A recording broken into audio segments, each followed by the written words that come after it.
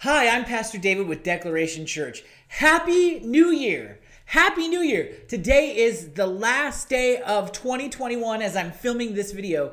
And as I was preparing for this video, as I was looking at the end of the year, looking at the start of another one, looking at all of those things that I think all of us have a tendency to look at as we close out one year and move into another, I came across a verse that really spoke to me.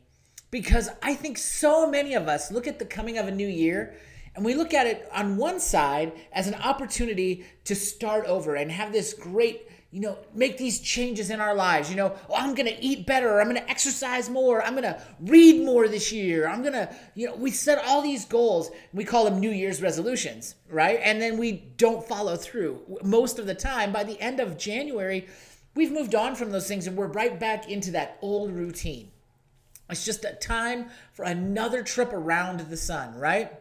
And the worst part about that is so counter to what Jesus wants for us. It's so counter to what the Bible teaches about our life in Christ. Because we are called to live differently. We are called to live a new way. And this passage of Scripture, I'm actually going to read 4 verses for you. It's in Romans chapter 6. Verses 1 through 4. It's amazing to me how this is just describing how we should probably approach this new year. So closing out one year, moving into the next, let's make this a part of the way that we focus every day on how we live so that our lives reflect the newness of life that has always been intended for us as disciples, as followers of Jesus. It says this, "What shall we say then? Are we to continue in sin that grace may abound?" Should we just keep living the same way we've always lived before we came to Christ? Should we just follow along and go through life, follow the patterns one day after the next, looking at things, just maintaining their normalcy? By no means, Paul says. By no means. Absolutely not. There's no way, there's no reason. This is absolutely not the way we should be living. No, instead, how can we who died to sin still live in it? He's saying, how is it possible if we've died to sin with Jesus, if we have committed our lives to him, we have placed ourselves on the cross, not physically, okay, metaphorically, placed ourselves on the cross. If we have done that, how can we now, being raised with Christ, live the same way we did before that? It doesn't make any sense.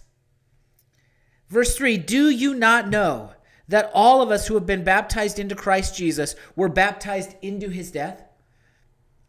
We were buried, therefore, with him by baptism into death, in order that, just as Christ was raised from the dead by the glory of the Father, we too, just like Jesus, might walk in the newness of life." We are supposed to walk a different way. We're supposed to live differently.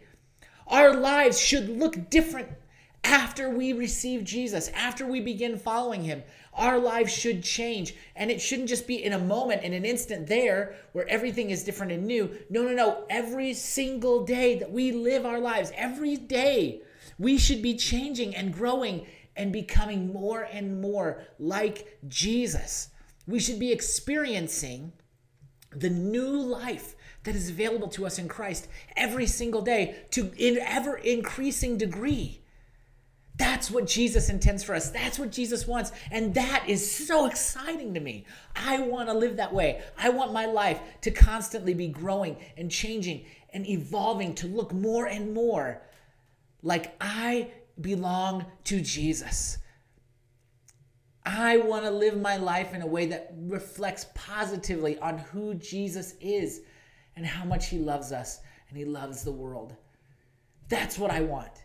And that's what Jesus offers. So today, as you're looking at 2021, looking backwards at all of this last year and looking forward to 2022, as you're looking out towards the new year, I want to encourage you to live a life that is ever changing and being being changed by Jesus and the Holy Spirit and their influence on your life.